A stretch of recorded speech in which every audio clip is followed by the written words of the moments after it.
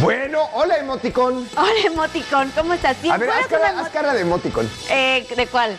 Pues no sé, de contenta. Me gusta que es súper emocionado y tiene así, que está como súper emocionado. Ese me encanta poner. O el gatito con ojos de corazón.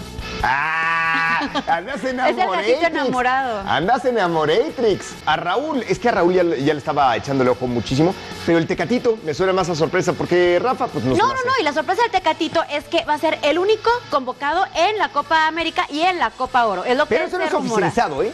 Estas dos competencias. Y bueno, si quieren, yo no se las voy a decir, métanse a la página de foxsportsla.com.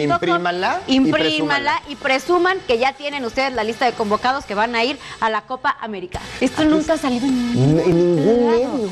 Exactamente. Chicos, les mando un beso grande y me voy del otro lado del estudio con Cris porque tiene de veras corre, un tema importante el día de hoy. Bésalos y corre. Muy bien.